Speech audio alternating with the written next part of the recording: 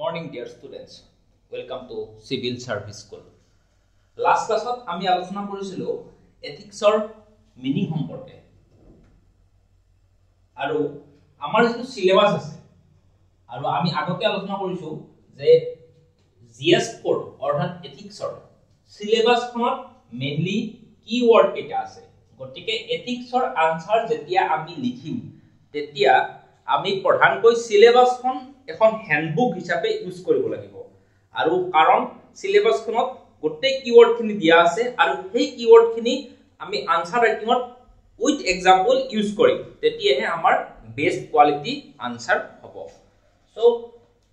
সিলেবাসৰ যেটো প্ৰথম টপিক তাত দিয়া আছে এথিক্স ইন্টিগ্ৰিটি মানে কি সততা honesty is the best policy. Are you honest in your service? আপোনালোক নিজৰ চাকৰিত honest হয় নহয় আৰু যদি কোনোবা এজন অফিচাৰ কোনোবা এজন কৰ্মচাৰী যদি নিজৰ চাকৰিত honest নাথাকে তেনেহলে অৰ্গানাইজেচনটো বেস্ট সাৰ্ভিস তেখেতে দিব নোৱাৰে সো সেই কাৰণে ইন্টিগ্ৰিটি ইম্পৰ্টেন্ট আমি যিকোনো কামে কৰো সদায় উইথ বেস্ট অনেস্টি আমি কামটো কৰিব লাগিব আজি মই টিচিং কৰাই আছো ইয়াতো মই উইথ অনেস্টি মানে মই নিজৰ বেস্টটো দিলেহে আই can B a good teacher আৰু মই এজন গুড টিচাৰ মানে নাই সেইটো ষ্টুডেন্টে ফিডব্যাক দিব কমেন্টত আৰু তেনেকে আপোনালোকে যেতিয়া চাকৰিত সোমাব যিকোনো সাৰ্ভিস যিকোনো জব যিকোনো স্টাডি নিজৰ ডিফেন্স স্টাডিটো যে আজি আপোনালোকে প্ৰিপাৰেচন কৰি আছে যদি with integrity with best effort যদি আপোনালোকে নিজৰ গোটেই সমস্তখিনি দিয়ে নিজৰ বেস্টটো দিয়ে তেনেহলে এইটো one kind of integrity towards your preparation so কথাটো হৈছে যে এথিক্স ইন্টিগ্ৰিটি এন্ড এপ্টিটিউড সিলেবাসৰ যি ফাৰ্স্ট তিনিটা টাৰ্ম এইকিটা এপ্টিটিউড মানে কি আমি পৰীক্ষা বিলাকত কি পাও কোয়ান্টিটেটিভ এপ্টিটিউড মানে স্টুডেন্ট জনৰ এপ্টিটিউড কিমান কোয়ান্ট মানে ম্যাথছ প্ৰবলেম বিলাক সলভ কৰতে স্টুডেন্ট জনৰ এপ্টিটিউড কিমান আৰু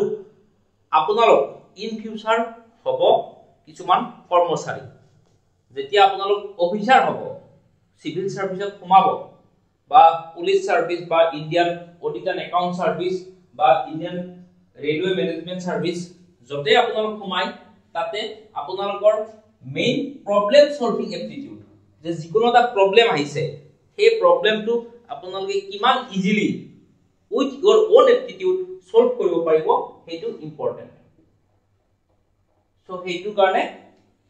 এপ্টিটিউড আমাৰ সিলেবাসৰ অন্তৰ্ভুক্ত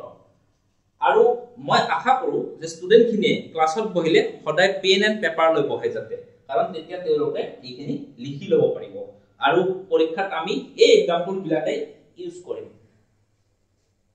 এতিয়া এটা স্পেসিফিক টপিকৰ ওপৰত মই অকমান শিকাব বিচাৰিছো আৰু এই টপিকটো হৈছে কমিটি অন এটো নোলান কমিটি বুলি কোৱা হয় এটো আমি পৰীক্ষাৰ যতে ততে ইউজ কৰিম মানে আনসাৰ ৰাইটিংত যতে ততে আমি এই বস্তুটো ইউজ কৰিম নোলান কমিটি ৰিকমেন্ডেশনস এইখন আছিল ইউনাইটেড কিংডমৰ মানে ইউকে মানে ব্ৰিটেইনৰ এখন কমিটি নোলান কমিটি ৰিকমেন্ডেশনস আৰু এই কমিটিখনক কি বুলি কোৱা হয় committee on standards in public life মানে UK কেটা আইল্যান্ড আছে UK England Wales Scotland and Ireland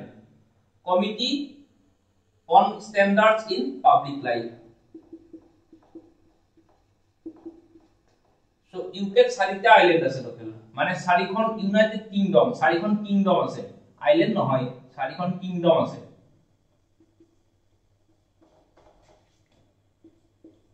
তো এই কমিটিখন ফৰ্ম কৰা হৈছিল এই কমিটিৰ নামটো ইম্পৰ্টেন্ট নহয় মান জাস্ট মই ইয়াতে লিখি দিছো আমি মেইনলি এইটো ইউজ কৰিম নোলান কমিটি ৰিকমেন্ডেশনস বুলি ইউজ কৰিম যে committee on স্ট্যান্ডাৰ্ডস in public life মানে ইউকেট যে পাবলিক লাইফৰ স্ট্যান্ডাৰ্ড মেজাৰমেন্টৰ কাৰণে কোন মানে কমিটিখনে কিছুমান ৰিকমেন্ডেশনস আগবঢ়াইছিলে আৰু সেই ৰিকমেন্ডেশনক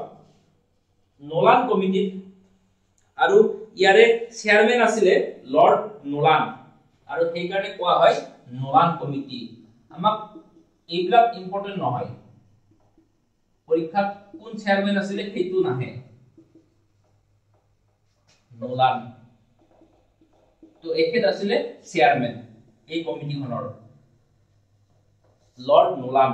চেয়াৰম্যান আছিল আৰু ইয়াতে 7 প্ৰিন্সিপলস দিছিল এই 7 প্ৰিন্সিপলস কেটা কি কি 7 প্ৰিন্সিপলস আৰু আমি আনসাৰ ৰাইটিংটো এই 7 প্ৰিন্সিপলস তো ইউজ কৰিম যতে ততে ইউজ কৰিম 1 টু হৈছে সেলফলেসনেস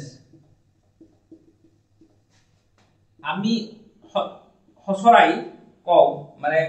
সঘনাই এই বস্তুটো কও যে সাৰ্ভিস বিফোৰ সেলফলেসনেস মানে নিজৰ আগত সাৰ্ভিস হ'ব লাগিব এই লাইনটো আমি পৰীক্ষাত ইউজ কৰিব পাৰিম সাৰ্ভিস বিফোৰ সেলফলেসনেস মানে আমি নিজতকৈ বেছি সাৰ্ভিসটোতে সমৰ্পিত হ'ব লাগিব আৰু সাৰ্ভিস বিফোৰ সেলফ এই টেগলাইনটো সাগে national defence একাডেমিৰ tagline সাগে I forgot actually you just check and verify so selflessness মানে নিজতকৈ আমি সার্ভিসটো বেছি গুৰুত্ব দিব লাগিব আৰু নিজৰ ব্যক্তিগত স্বাৰ্থ সমাজৰ কামত গুৰুত্ব দিব নালাগে আপোনালোক কাইলৈ পৰহিলৈ যেতিয়া অফিচাৰ হ'ব তেতিয়া আপোনালোকে নিজৰ ব্যক্তিগত সুখ দুখ আশা আকাংক্ষা লাগিব কিন্তু তাতকৈ বেছি লাগিব যে সমাজৰ হকে আপুনি কিবা এটা টেনজিবল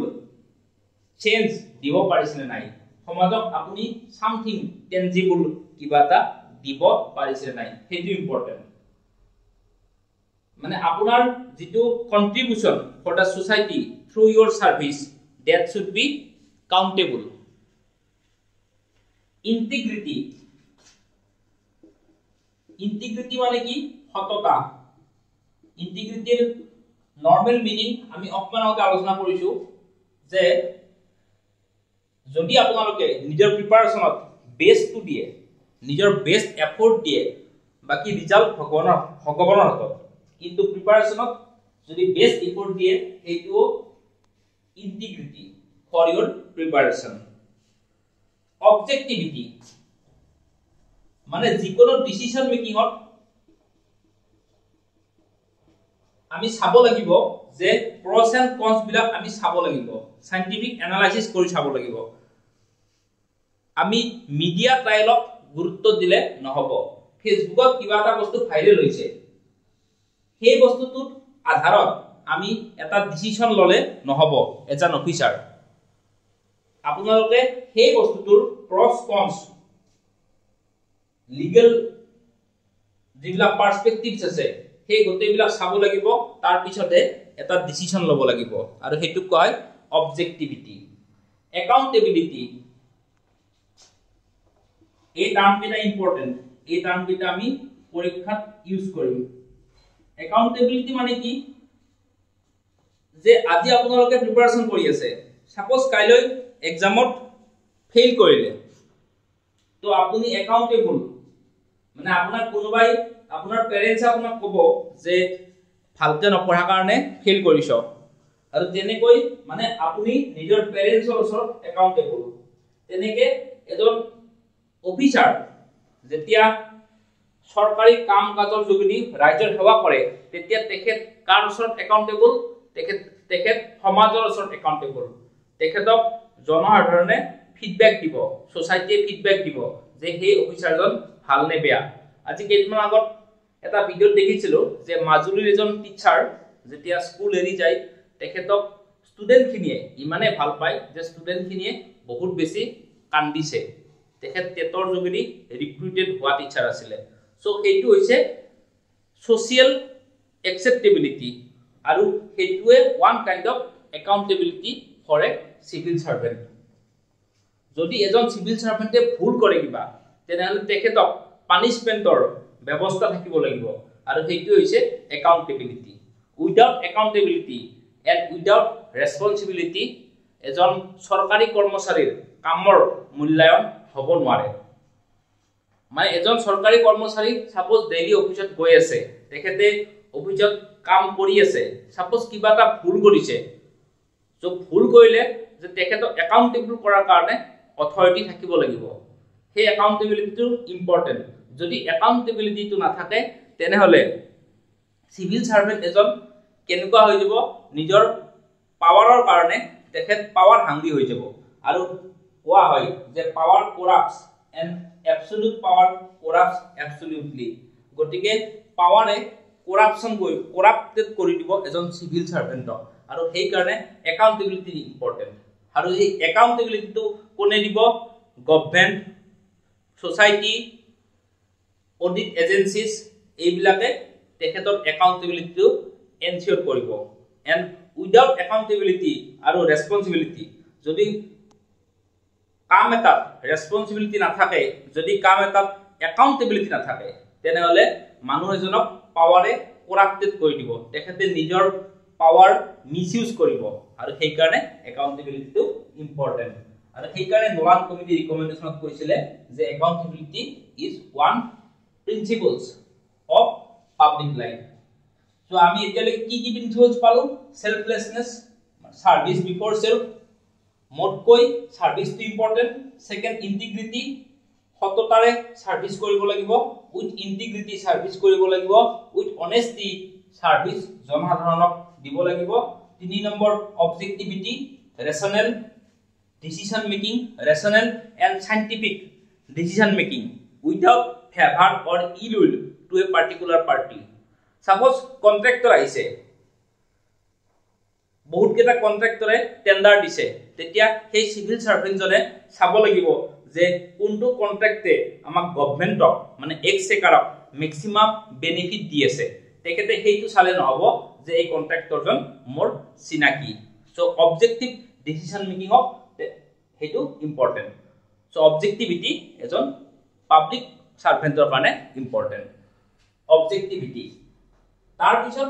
আহিলে একাউন্টেবিলিটি accountability আমি অকমান আগতে গম পালো যে without accountability and responsibility is public servant cannot be a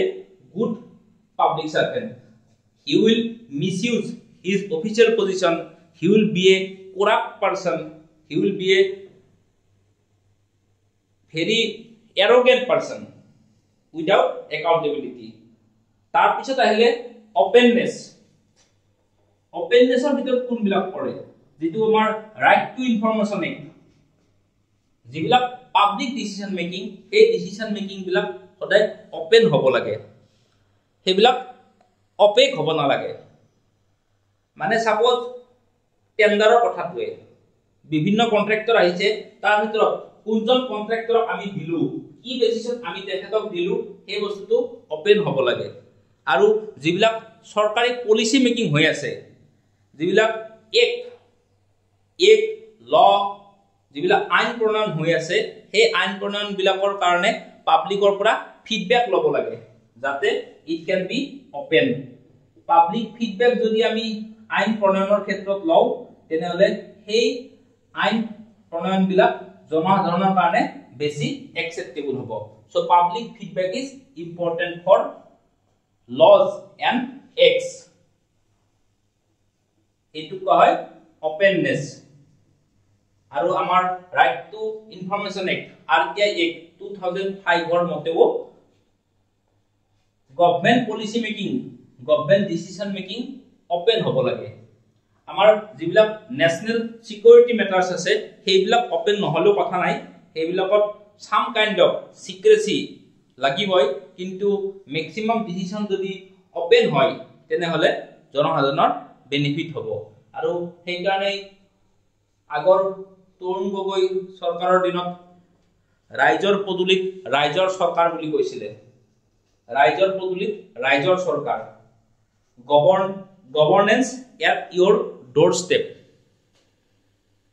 হেতু কিয় কৈছিলে যে সৰকাৰ মানুহে আগতে মানুহে বিচাৰি যাব লাগিছিল সৰকাৰক কিন্তু এতিয়া সৰকাৰ মানুহৰ ওচৰত গুছি আহিছে আৰু হেতু কেনেকৈ সম্ভৱ হ'ব থ্ৰু অপেননেছ অফ গভৰ্নমেন্ট পলিচিজ তাৰ পিছত এটা আছে অনেষ্টি আৰু integrity almost same meaning অনেষ্টি and sixth one is leadership এজন সিভিল সার্ভেন্টে এজন পাবলিক অফিসিয়ালে এখন সমাজ লিড কৰে আৰু এজন লিডাৰৰ যিবিলাক কোৱালিটি থাকে লিডাৰৰ কোৱালিটি কোনবিলাক লিডাৰৰ কোৱালিটি বিলাক হৈছে কোৱালিটি অফ গিভিং আপ মানে নিজৰ ফালৰ পৰা তেখেতে সমাজৰ কাৰণে সৰ্বোচ্চ দি দিব লাগিব যেনেকৈ আমাৰ মহাত্মা গান্ধী ডাঙৰীয়া হৈছে লিডাৰশ্বিপৰ এটা বেষ্ট এক্সাম্পল তেখেতে নিজৰ জীৱনৰ সমস্ত স্বাৰ্থ ত্যাগ কৰিও দেশৰ হকে কাম কৰিছিল আৰু এজন পাব্লিক অফিচিয়েলৰো লিডাৰশ্বিপ ইম্পৰ্টেন্ট লিডাৰশ্বিপ কিয় ইম্পৰ্টেন্ট যে পাব্লিক অফিচিয়েল এজনে গভৰ্নমেন্টৰ হাতত বহুত স্কেয়াৰ্স ৰিসোৰ্স থাকে মানে ৰিসোৰ্সৰ পৰিমাণ বহুতেই কম ৰিসোৰ্সৰ বহুত অভাৱ আৰু যদি তেখেতৰ লিডাৰশ্বিপ কোৱালিটি থাকে তেনেহলে তেখেতে সেই ৰিসোৰ্সখিনি সৎভাৱে ইউটিলাইজ কৰি কম ৰিসোৰ্সেৰে এটা বৃহৎ সংখ্যক জনসাধাৰণৰ বেনিফিট সাধন কৰিব পাৰে তাৰোপৰি এজন পাব্লিক অফিচিয়েলে অকলে সিঙ্গেল হ্যান্ডেডলি এটা কাম যিমান ভালকে কৰিব পাৰিব থ্ৰু টিম এফৰ্ট তেখেতে সেই কামটো বেছি ভালকে কৰিব পাৰিব টিম এফৰ্ট মানে কি সাপোজ হেলথৰ প্ৰবলেম এটা তেনেহলে তেখেতে যদি আমাৰ যিবিলাক আশা কৰ্মী প্লাস ভিলেজ হেলথ প্ৰেক্টিশনাৰ গোটেই তাৰ পিছত গাঁওবুঢ়া ভিলেজ হেডমেন এই গোটেইবিলাক মানুহক যদি বা ডিফাৰেন্ট এনজিওস সেলফ হেল্প গ্ৰুপস এই গোটেইবিলাকক যদি সাঙুৰি লয় তেনেহলে হেলথৰ স্কিম এটা সাপোজ ইনফেন্ট মৰ্টেলিটি ৰেট কমাব লাগে বা মেটাৰনেল মৰ্টেলিটি ৰেট কমাব লাগে এইবিলাক স্কিমত তেখেতে বেস্ট সাৰ্ভিস দিব পাৰে through his leadership so leadership is an important quality for A public official so এতিয়া কথাটো হল আমি যেতিয়া পৰীক্ষাত প্ৰশ্ন লিখিম এই নোলান কমিটিৰ যিকেইটা ৰিকমেন্ডেশনস আছে 7 প্ৰিন্সিপলস